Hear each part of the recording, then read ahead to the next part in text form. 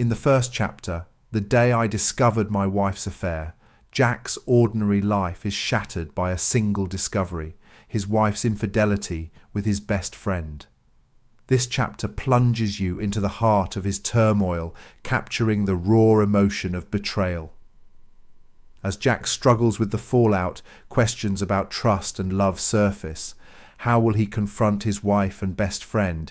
Each word in this chapter pulls you deeper into Jack's world, setting the stage for a story of love, betrayal, and the quest for truth. The cliffhanger ending leaves you desperate to know what happens next in this gripping tale.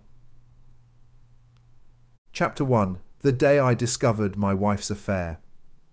I never thought I'd be the one to tell a story like this, but here we are. It's strange, really, how life can flip on its head in the blink of an eye. I'm Jack, by the way, just your average guy living in a small town where everyone knows everyone else's business, or so I thought. It was a Tuesday, just an ordinary day, you know. I'd been out in the workshop since dawn, the smell of sawdust and varnish as familiar as my own skin. Carpentry's been my life for as long as I can remember. It's honest work, shaping wood into something beautiful or functional. There's something comforting in that, in the predictability of it.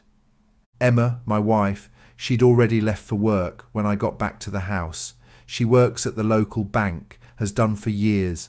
We met right here in this town at the annual summer fair. I still remember how her eyes sparkled when she laughed. It was like being struck by lightning, that feeling. We were married within a year. That day I remember walking into our kitchen, the tiles cool under my boots, and there it was, her phone buzzing and lighting up on the table. Now I'm not the suspicious type, never have been, but something about that moment felt like a sledgehammer to the gut. Call it intuition, a sixth sense, whatever. I just knew something was off. I stared at that phone like it was a grenade about to go off, and then I did something I'd never done before. I picked it up. I still don't know if it was the right thing to do, but in that moment it felt necessary. The messages were from Tom. Tom's been my best mate since we were kids, throwing rocks into the creek and racing our bikes down the dirt tracks. He's the last person I would have suspected of. Well, you know. Reading those messages, it was like watching a car crash in slow motion. I couldn't look away. Each word was a betrayal, a stab straight to the heart. They talked about meeting up, about how they had to be careful not to get caught. It was clear as day, my wife, my Emma, was having an affair with my best friend.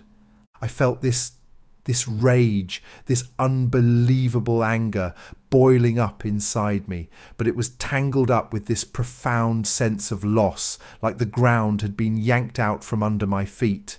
Emma and I, we'd had our ups and downs, sure, who hasn't, but I thought we were solid, unbreakable. I thought she was happy.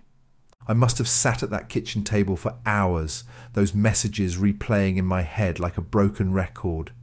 When Emma walked through that door, her smile vanished the second she saw her phone in my hand. I've never seen someone's face change so fast. We had it out right then and there. She cried, said it was a mistake, that it didn't mean anything.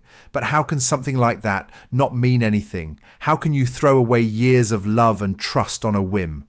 I've always believed in honesty, in facing things head on.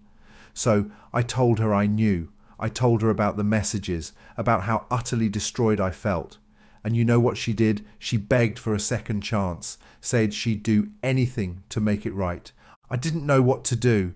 Part of me wanted to scream, to tell her it was over, to throw her out then and there. But another part of me, a part I didn't even recognise, wondered if we could get past it. The house felt too small that night, the silence too heavy. I ended up walking out, wandering the streets without any real direction, and that's when I saw him, Tom, coming out of the pub, laughing at something on his phone. The sight of him, so carefree and oblivious, it was like a punch to the gut. I wanted answers, needed to understand why. So I followed him in. The pub was noisy, full of the usual crowd, but it all faded into the background. It was just me and Tom, and the truth hanging between us. But just as I was about to confront him, to demand he look me in the eye and explain himself, I saw it. A figure in the shadows, watching me with an intensity that sent shivers down my spine. Who was this person, and what did they want with me? And that's where I'll leave you for now. You see, this story, my story, it's only just begun. There are twists and turns you won't see coming, but one thing's for certain, my life will never be the same again.